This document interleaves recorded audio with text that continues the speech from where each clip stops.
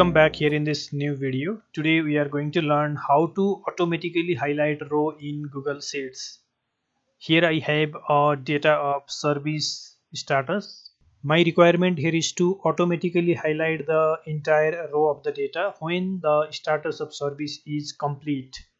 To do this, first of all, select your data excluding the column header, that is from A4 cell to E13 cell.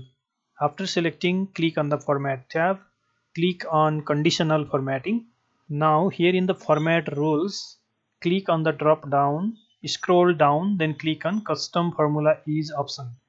Now here in the Value or Formula box, you have to write this formula. Press is equal to, then type the last column of your data, that is the E column.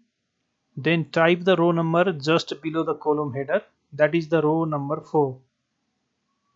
Then before column E, apply the dollar symbol.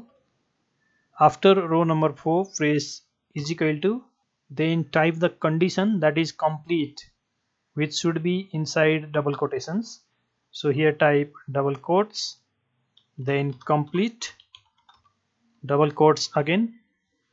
Now here you have to choose the color that you want to use for highlighting. So click on the fill color option, then choose the color, that is the green color.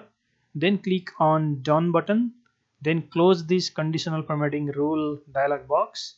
Now here you see the row is automatically highlighted. Now if you change the status to in progress, for example,